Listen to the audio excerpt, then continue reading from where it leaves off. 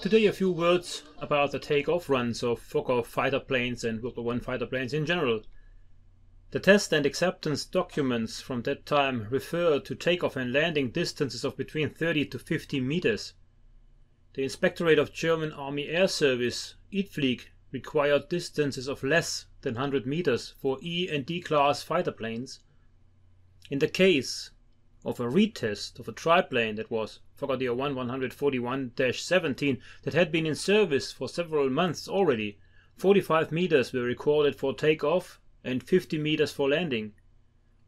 Today's replicas are across the board heavier than their predecessors. Different materials, different construction methods, unnecessary reinforcements, etc. and often different engines and propellers, which usually result in a too long takeoff run and flight characteristics that are often slower and heavier than the original. This is often justified by the erroneous assumption that the documents from that time are unreliable and embellished. Why should they be? Of course, this is not the case. The documents from that time are correct. If the aircraft are properly replicated, they will fly properly.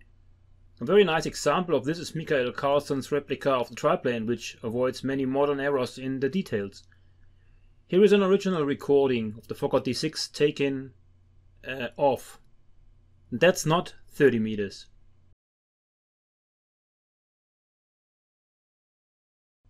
In comparison, my replica of the Fokker E3 with a 100 horsepower rotary engine take off distance less than 50 meters.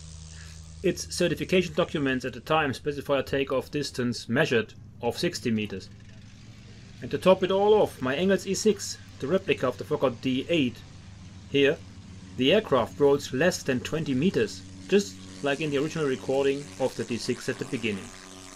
So these airplanes are made for flying, not for rolling.